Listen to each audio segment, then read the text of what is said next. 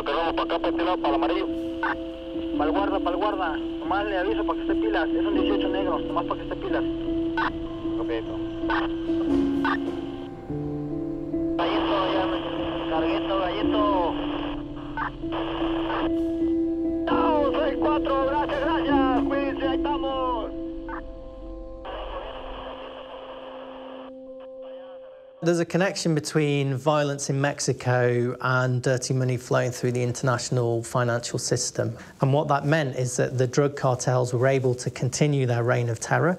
If we don't take seriously money laundering enforcement, anti-money laundering enforcement, we are, let's not minimize this. We are aiding and abetting narco trafficking, terrorism, and tyranny. No one will hesitate to commit that crime if they think the worst that can happen to them is that they'll pay a fine that will be less than the money they'll be making. Michoacán, a lawless state.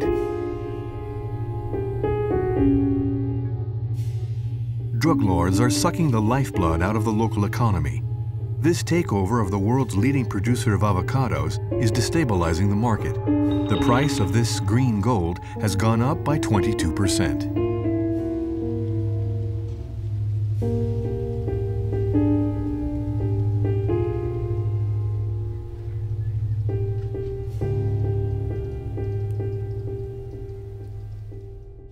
We are suffering a great deal from crime, especially from the cartels.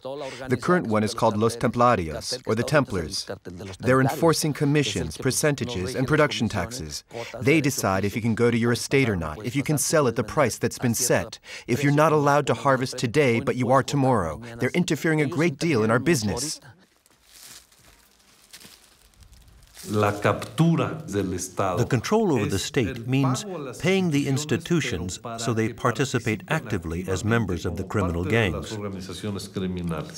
In other words, the police are working for the criminals and are participating in smuggling, they're participating in murdering members of rival organizations, and they're participating in civilian kidnappings.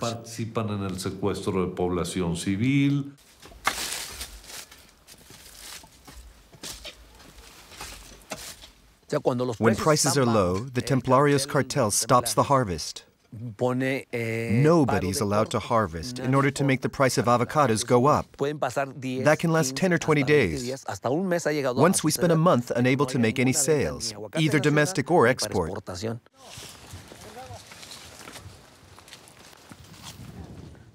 80% of the state is run like this. This is how we operate. So it affects both business owners and employees. For example, before, I might have 50 or 100 employees, and now only 10. It affects us as much in terms of extortion as it does in terms of threats. To prevent them knowing if I'm doing well, I have to employ fewer staff. Otherwise, I'd have to pay more. So now they know I don't have a lot of staff.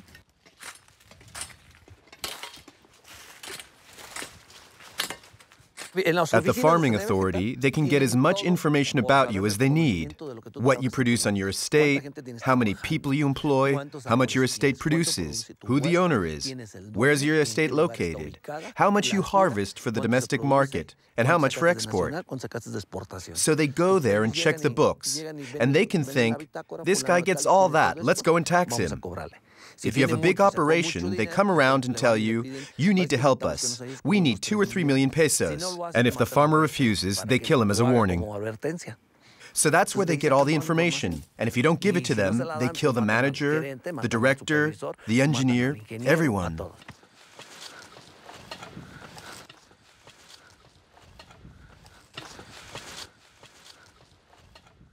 We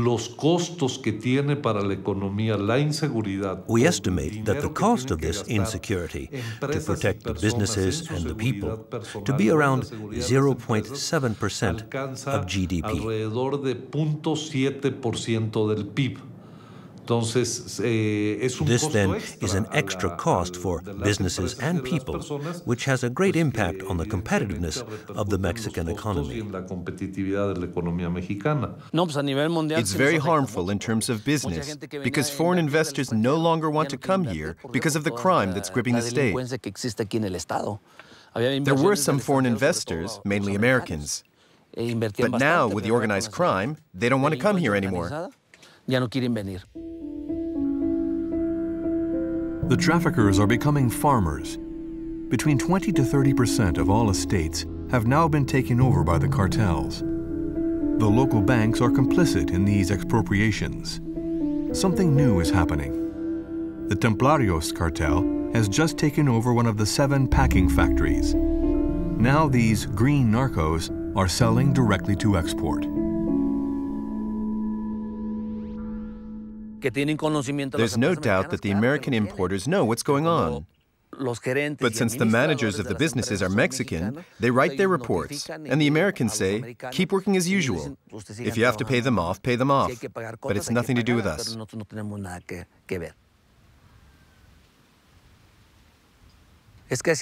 Farming's my life. My father was a farmer, and we've been here forever. Where would we go? Here in Mexico, it's the same everywhere. Going abroad would be very difficult.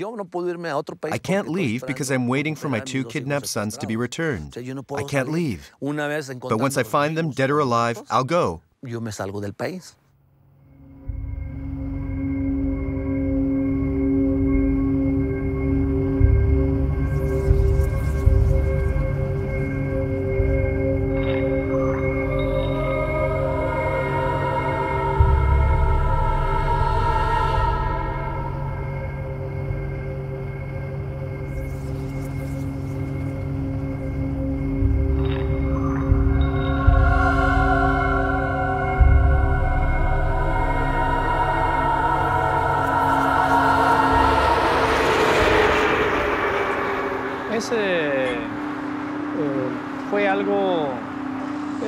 I don't really know what happened. I don't.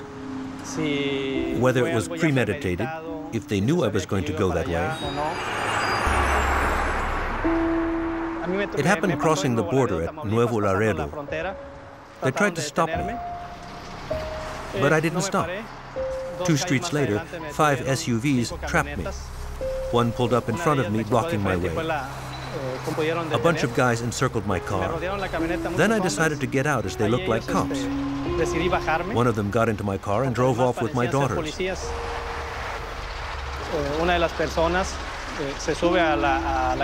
They made me get into another car, and they took us out of the city to a place that looked like a ranch near the road.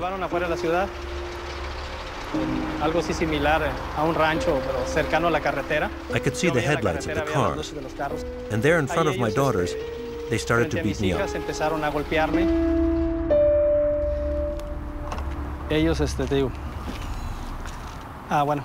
Then, when I was there, by speaking to them and living with them, I realized there were 15 of them, and among them, I can't be sure of it, but of the 15, there were only 2 who were criminals. The 13 others, they all had police uniforms. There were local cops who looked after me, and others who seemed, from the way they spoke, to be regional cops. And the others were feds. They all looked like cops working for 2 people who introduced themselves as members of an organized crime cartel that in Mexico they call Los Zetas.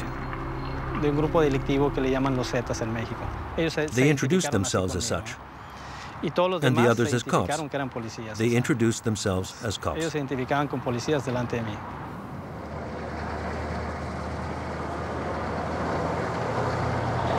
While they were insulting me, they said, "You're alive. You were lucky. But don't come after us. We've got your address, your name, and we know where your family lives." They did all of that in order to demand a ransom. To be honest, I don't really want to say. I lost some of my business. I had to sell several properties. But the exact figure, I don't really want to say.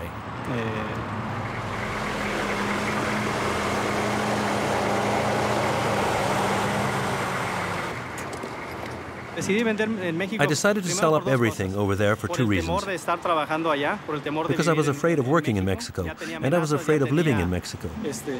I had been threatened, kidnapped. I thought it would be better to leave the country. I sold my trucks, sold my stuff, and I moved here.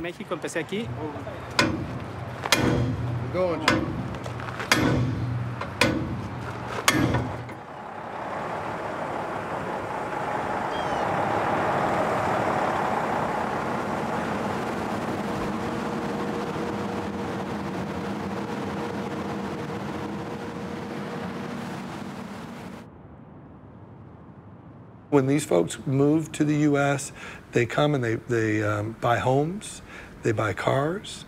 A lot of times they'll put their kids in private schools. And so they come to the United States, and I think they have a significant impact on the local economy. And I think that really translates to a significant impact to the national economy, clearly.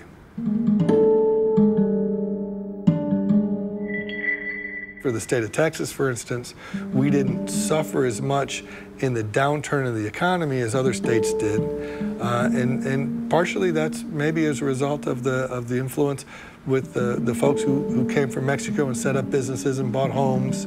Some clients obviously have invested a tremendous amount of money here in the United States, and they've built, for instance, there's some clients who invest in real estate and they set up and they build neighborhoods. I mean, they build literally hundreds of homes. They may not be homes that have a high dollar value, but they'll be, a large development. We've had other clients come in and they've bought already existing businesses that were, literally millions of dollars worth to go ahead and buy.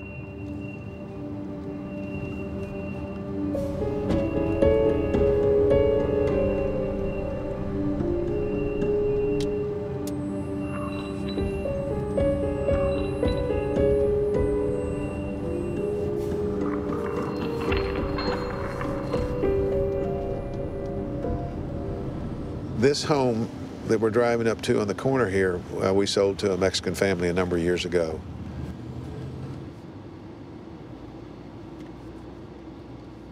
And if that home came on the market today, it'd probably be in excess of $20 million.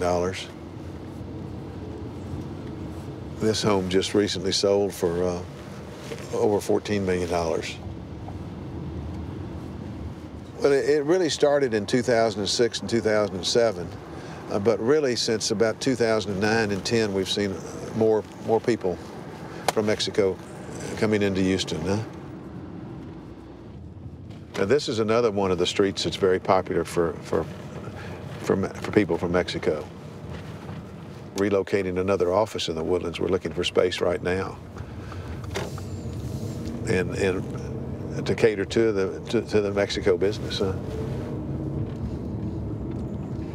We have several families that are sales associates of our company that are from, one from Mexico City and two from Monterrey, Mexico. So we're very, very focused on helping nice people that are moving to Houston from Mexico.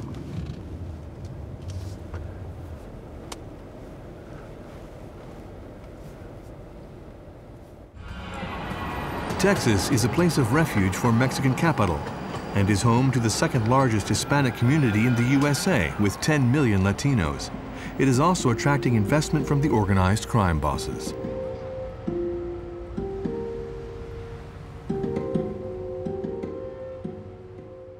I've been in this business about 30 years. It's the last 5 or 6 years we are seeing Mexican traffickers either leave Mexico, buy houses, buy businesses, buy ranches, shopping malls here in the United States. They want to get their families out. Kidnappings have gone up. The traffickers killing each other off, fighting over the turf wars. So they're also afraid for them and their families. So they are trying to leave and establish their residences here in the United States. In the Woodland area here in Houston, we're seeing individuals come in and pay top dollar for real estate, whether it be a home or whether it be a business. There's no negotiation. They pay it strictly in cash. It's brought in by armored car and plane. They're trying to get literally tens of millions of dollars out of there into the United States.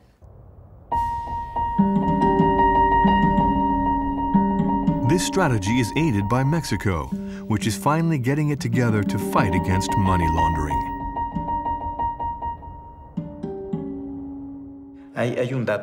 There's a figure I can give as an example.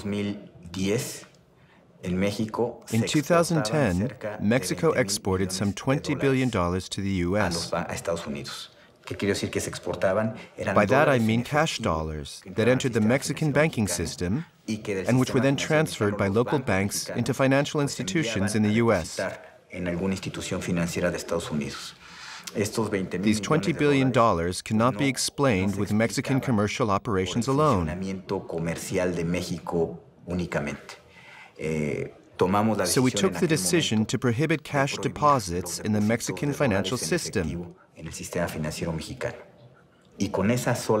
with that single act of prohibiting dollar cash deposits in Mexican banks, dollar exports, which were worth $20 billion, fell to $8 billion. And what that did was push money back into the United States for investment here and also overseas. So they would bring the money in or have the money deposited through a Casa de Cambio in Mexico. That money is deposited and then is brought through the banking system and then sent back out to a third location that's outside of the United States. But we've seen a ginormous upsurge in U.S. dollars trying to be repatriated within the U.S. system. In an economy that is 28% cash, the traffickers have an easy time. Thanks to the anti-money laundering legislation voted in 2013 by the Peña Nieto government, foreign investments, and particularly those in the U.S., will no doubt benefit. The anti-money laundering legislation imposes very significant restrictions on the purchase of luxury goods, houses, planes, and cars in cash. It also forces a certain number of professionals and business people who are completely legal, yet very exposed, to report all transactions in cash.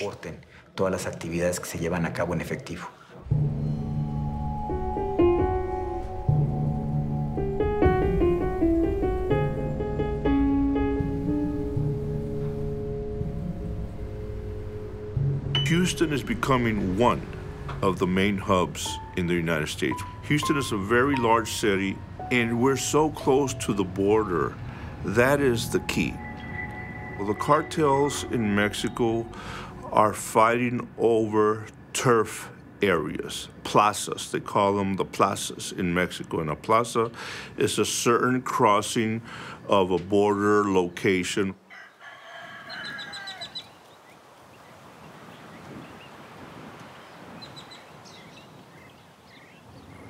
The traffickers will control these certain areas, and they will tax other traffickers to use that area to cross their dope.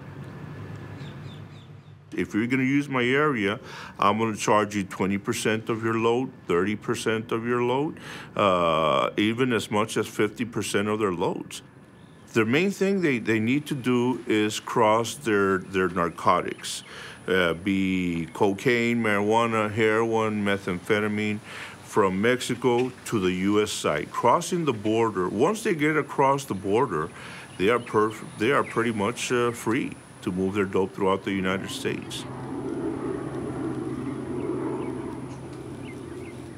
A lot of different gangs operate here, and we're finding out that these traditional gangs will work with Mexican cartels. You know, these gangs will work with them, smuggle it in here, storing it here. With annual revenue of $6 to $7 billion, the drugs market robs Mexican GDP by 1.5%. In 2006, the conservative presidential candidate Felipe Calderón campaigned on security. As soon as he got elected, he declared war on the cartels. For the first time, a government has declared open war on the ever more horrific tactics of the narco business.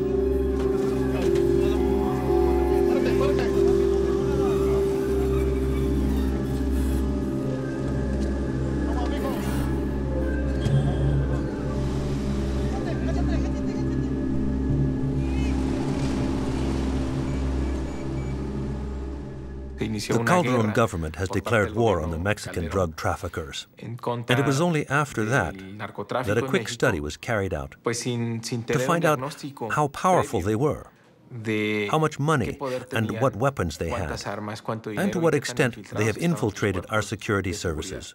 So we have declared a war against a practically unknown enemy, which has cost Mexican society very dearly. Given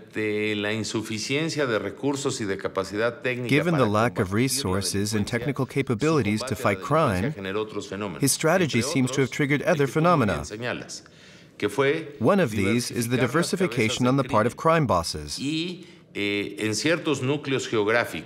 in some regions, the networks have expanded following their repression.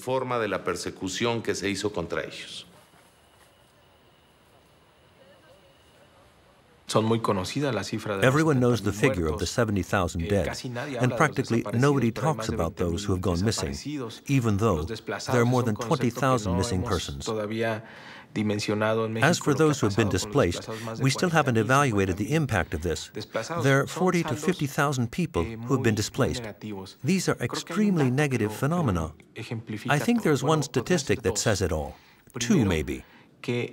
Firstly, current life expectancy in Mexico has gone down for the first time in 60 years. And the other figure that I think is absolutely dreadful is that the main cause of death for people aged 20 to 25 is homicide.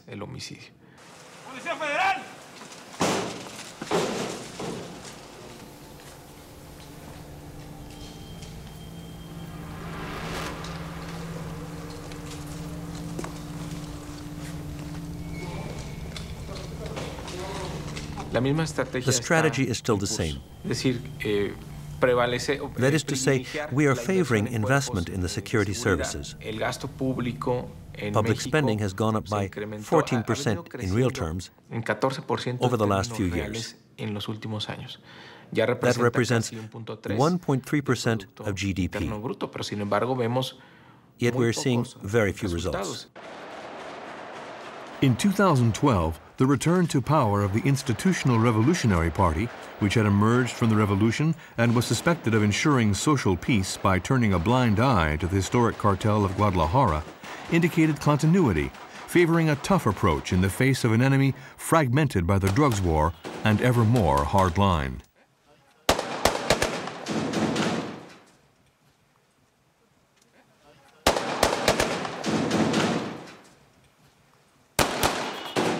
Los Zetas was founded by the Cartel del Golfo when they had hired soldiers, some of them from the Army's Special Forces. These were deserters who had elite corps training. So when these men got involved in organized crime, they brought with them their skills in terms of the deployment of weapons, guerrilla warfare, counterinsurgency, etc., and shared all this knowledge, all these elite corps techniques, with the drug lords. As a result, the organized crime killers became far more professional.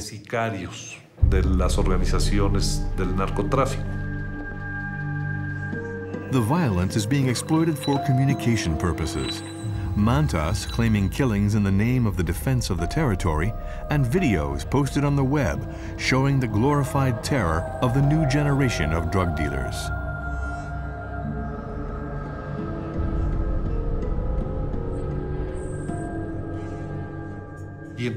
So, Los Zetas increased the use of violence and the level of professionalism of this violence for all the organized crime gangs. That's one of the changes in quality brought about by Los Zetas.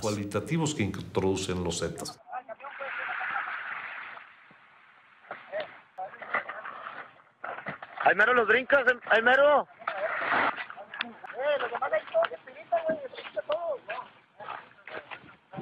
Súbele 4 a la loma. ¿Con qué lo agarro yo? Vuelta este. Que la lana se le den bien las letras, nomás está. La mano, compañero, la mano. ¿Cuántos faltan?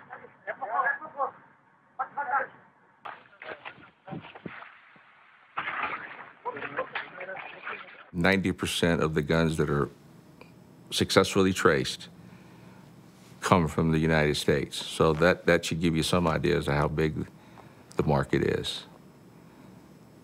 You know, more guns are recovered and successfully traced in Mexico coming from the state of Texas than any other state in the country. In 2004, the Bush government lifted the moratorium on assault weapons. With 6,000 arms sellers and its weekly gun shows, Texas is a self-service arsenal.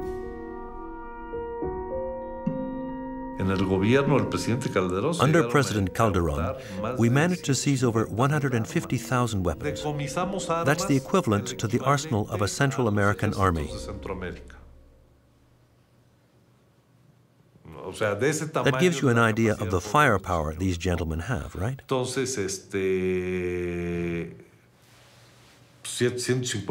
we seized 150,000 guns, and a little over half, some 60%, were high calibers, AK-47s and AR-15s. You know, the money that these organizations are getting from the sale of their drugs, you could probably say are being used to purchase the guns. What money and what profit they derive from the sale of those drugs that they haven't spent on firearms, they're shipping that back with the guns back to Mexico. You have to understand the drugs come north. The drug trafficking organizations bring the drugs north. They use the same routes to take the guns and the money back south. The bulk part has been changing. We have people that are not doing duffel bags of money anymore. They have sophisticated vehicles that they push a button, the vehicle comes apart, and then they have special compartments that they put the money in, and they only may move $500,000 at a time to $300,000. Smaller amounts when they're going south. Weapons, we need to pass laws in the United States that prohibit the sales, or not only prohibit the sales, but track the sales of weapons. I know a lot of that falls under the Second Amendment. So maybe not prohibit 100%, but maybe track the sales. Who sells, who purchases weapons, what amounts, and what they do with those weapons afterwards. A lot of straw purchasers that purchase weapons in ridiculous amounts and then resell them to drug traffickers. We need to make those people responsible for what those individuals do with those weapons. Stronger weapons, stronger laws for weapons, I think need to be passed. In 1994, in response to the European fortress of the Maastricht Treaty, the Elena Free Exchange Accord between the USA and Mexico opened the border. With some 6,000 trucks passing through each day, Laredo, the first port of entry into Latin America and the first U.S. inland port of entry, became a focus for the ambitions of the main cartels.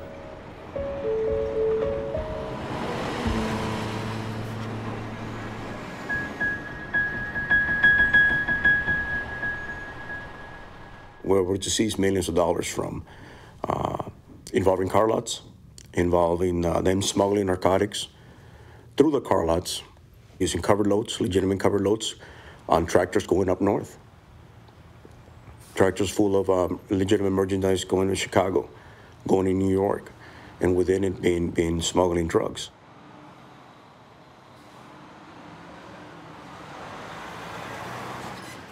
Laredo is very important because of the logistics that it provides for the cartels. Cartels such as the Gulf cartels, the Zetas or Sinaloa, fight over this area because of the highway H-35, which is part of the gateway to the Americas.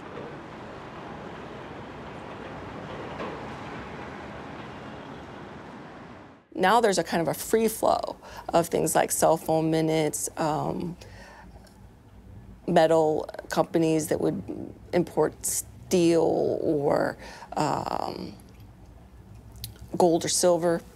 And then even right down to agriculture, where the narco traffickers will say, hey, I have cattle. We're also talking about a movement of money back and forth, and then they can hide their money a little bit better. With the free flow of capital becomes the free flow of money. So that makes it easier for the narco traffickers to move it and money launder it. Veracruz, the country's biggest port in terms of financial transactions. It is a driver for the national economy and a location of strategic importance on the drug routes to the US and Europe.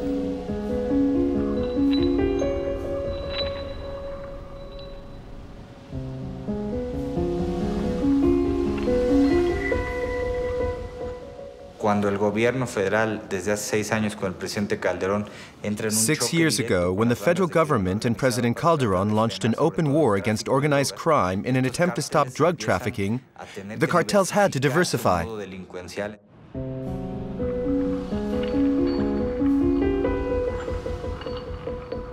They generate, for example, Zetas, maybe 60%, 50 to 60% of the income they generate is going to be through narcotics. The other 40 or 50% that's left is going to be through extortions, it's going to be through kidnappings, stealing. Los Zetas were the first to diversify. They'd arrive in a city, call in the local criminal bosses, local gangs, and would say, now you are Zetas, and you work for us.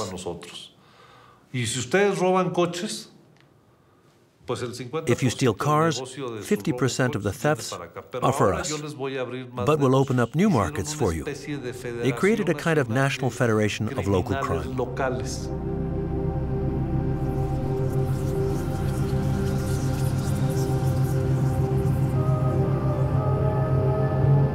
De 5 años hacia atrás, pues no había tanto 5 years ago, there wasn't all this crime.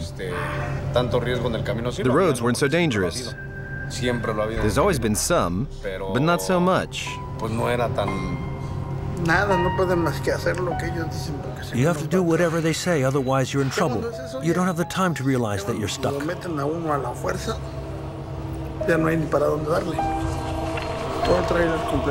The whole truck. They attacked me and a co-worker. They held us all day until, how can I put it? Until they'd emptied the trucks. And after, they left us both locked up. He was with his 11-year-old son, and we were locked up, all 3 of us, in the cab until the evening. Abandoned. They picked us up in the morning. They sold all the merchandise, all of it. They emptied the trucks, and then they abandoned us with the trucks. We were there, locked in the cab, my co-worker, his son, and me. Organized crime groups would steal tractor-trailer loads of rolls of fabric that were going to a factory to make products for clothing that would then be exported, and they would steal those shipments. And because of the timeliness of that material, of that cargo, they would hold it ransom from the owners. The owners had to get that material in order to get their products completed and sold. They have their finger on anything that makes money, and this was something that was making money. Again, there is no overhead. You're stealing it. It's 100% overhead right off the get-go. There was a thing with a truck driver near our village.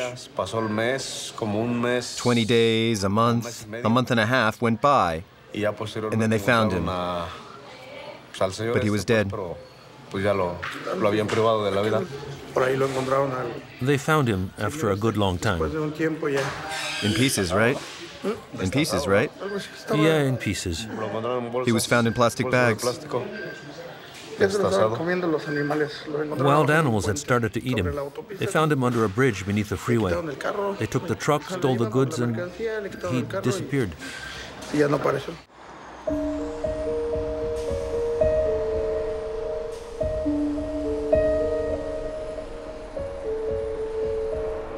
So they'll send groups of professional thieves. They'll come up here and steal the loads. sometimes with the help of people from the warehouses that tell them, hey, this particular trailer's got this particular merchandise, high-end equipment, electronics, computers, TVs. And they'll steal them, and then they'll flood the market with it, the black market. You'll see them being sold half the price. And it affects everybody because eventually the stores, in order to recoup the price, they'll raise the price in the stores, just like the cartels. The cartels lose a load, the next load they'll raise the price to make their money. It's a Fortune 500.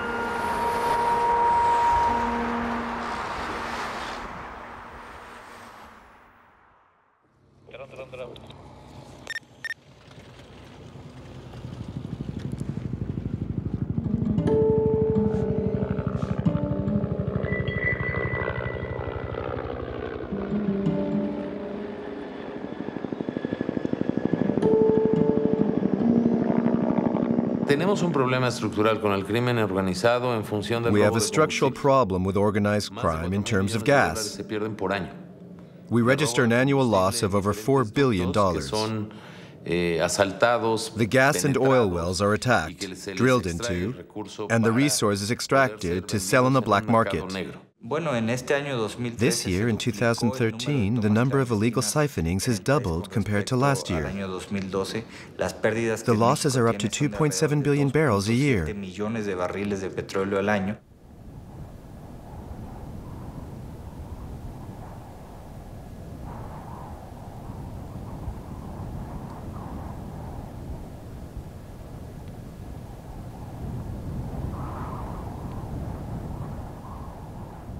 The product is already refined. All they need to do is steal it in order to sell it. And they're operating more and more with legal gas stations. They deliver it, sell it, and the cash is laundered perfectly clean. That gives this trade a major advantage over drug trafficking. Moreover, the transport is free. There are no costs apart from the tanker trucks, which is easy to cover up. Transporting 5 or 10 tons of cocaine or heroin across the country is a whole other business, one that's much more difficult and which presents a much greater risk. Los Zetas recently managed to conquer this market by controlling the gangs that have been stealing gas for years. They managed to take control of them and corner part of this market.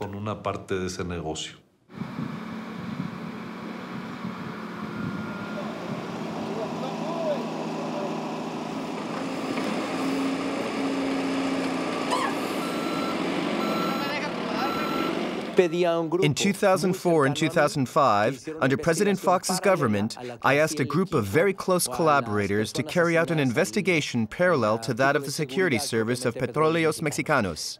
And we discovered that illegal operations had been taking place within the company, operations that the security team of Petróleos Mexicanos didn't report.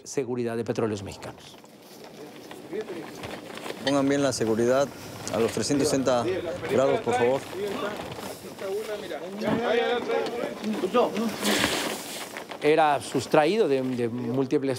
They were taking the product in different ways, sometimes directly from Petróleos Mexicanos facilities, from the facilities themselves. Other times, it was from the pipe network. Petróleos Mexicanos has over 50,000 kilometers of gas and oil pipes.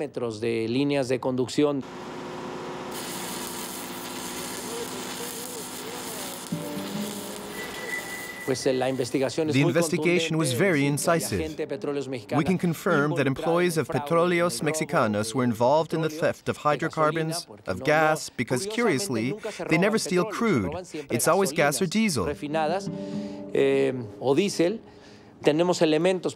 have the proof to show that certain regional authorities, in this case the Veracruz government, were involved. Because in that state, there was a network of gas stations that was distributing this illegally obtained gas. Gasolina que había sido sustraída de forma ilícita. En algunas gasolinerías en el estado de Veracruz, In some gas stations in the state of Veracruz, certain groups of people, taxi drivers' organizations, farmers and workers' organizations with close ties to the right-wing PRI party, to spell it out, these groups could fill up their vehicles, taxis or fleet cars, for free if they used a specific gas pump. So they were getting perks in exchange for votes. A cambio, una complicidad para recibir luego los votos a cambio, ¿no?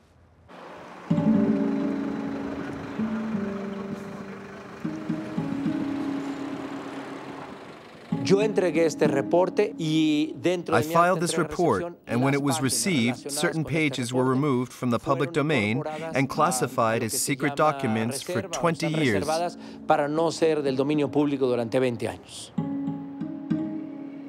Obviously, the fact that some of the people assigned to securing Petróleos Mexicanos facilities come from backgrounds in the Mexican army is, without doubt, in my opinion, the reason why it was decided not to pursue the investigation. In fact, the current strategy is barely different to that of previous governments.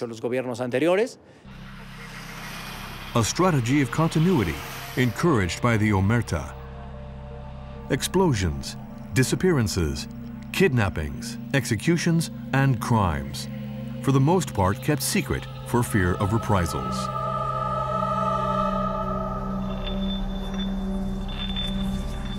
"5:30 a.m. A pipeline explodes after being siphoned. The high street is transformed into a river of fire. As a result, 30 people are dead, 52 are injured, and 84 left homeless. 3 years later, the commune accuses Pemex of having covered up the facts. According to Pemex officials and government officials at that time, they were losing up to 50% of the condensate that they were producing. That's about equivalent to $500,000 a day, which if you break that up into, months, we're talking about maybe $15 million a month, anywhere between $150 million and $170 million a year. The thefts were occurring daily. The thefts of the petroleum products were then smuggled from Mexico into the U.S. They were declared to Customs and Border Protection, the customs officers, as something different. So basically, they were able to get that product into this country and then ultimately sell that to individuals that were involved in the petrochemical industry. We identified as many as 40 different individuals and companies. Now, there were legitimate companies that were involved either in the importation, the transportation, the refining, the sale of the petrochemical byproducts.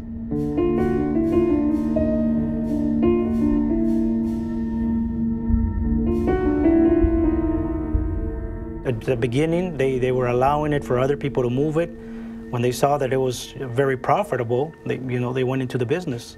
And they themselves started moving this. It was 100% profit or moneymaker for the organizations.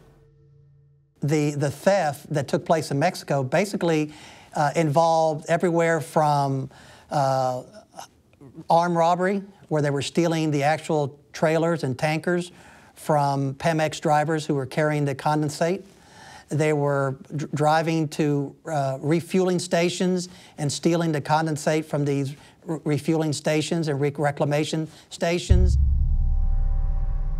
There was 3 Mexican companies that were being used as transport companies for the legitimate shipments, as well as shipments that we had identified as being composed of stolen condensate. And the government, or the Pemex, had contracts, legitimate contracts for these 3 companies to operate.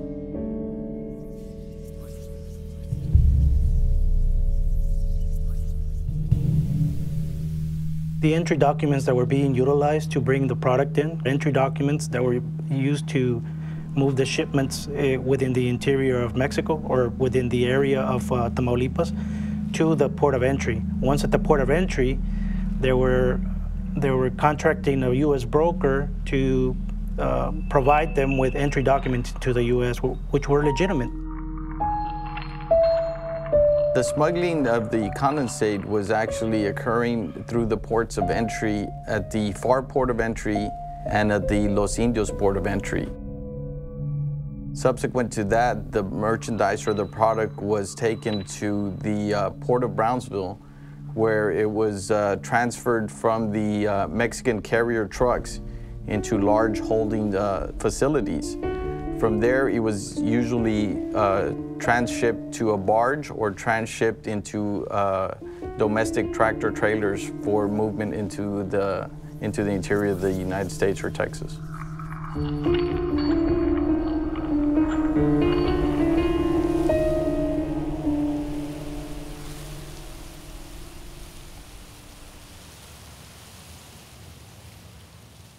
If you think about it, they don't have any overhead. They don't spend any money to grow this, to refine it, to extract it from the ground. It is a profitable venture. So it would be hard to believe that it is not continuing. If there hadn't been so much corruption and such collusion with organized crime, Mexico would not be facing a situation like this. We have the means and the resources to combat organized crime. But where there are so many people implicated, it's very difficult to keep it quiet. The situation with the hydrocarbons is perfectly clear. The 8th biggest producer in the world, this deep-water drilling giant provides 38% of the state budget. With its semi-privatization in 2013, Mexico is seeking to move its economy away from oil dependency.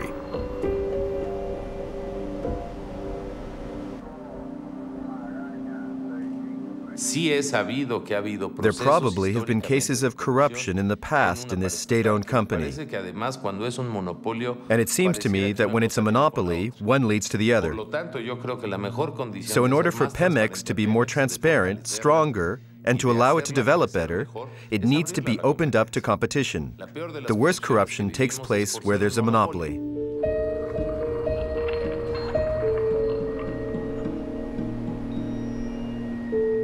Here you have the great hole in the Mexican justice system. Of 100 crimes committed in the country, it is estimated that only 2 are ever punished. Perhaps 3. Not one single parliamentarian, not one single Mexican high-ranking functionary has been jailed for drugs. You can count them on the fingers of one hand, 1, maybe 2. But everybody knows the reality is very different.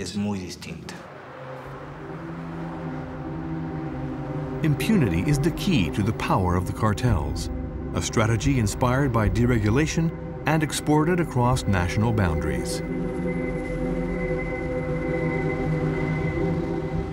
Where is the money gone from the gas stolen in Mexico and sold in the U.S.? I don't think the thieves that delivered it to Houston, San Antonio, or God knows where, have brought it back and deposited it in a Mexican bank, unless it was at HSBC. Then maybe they did.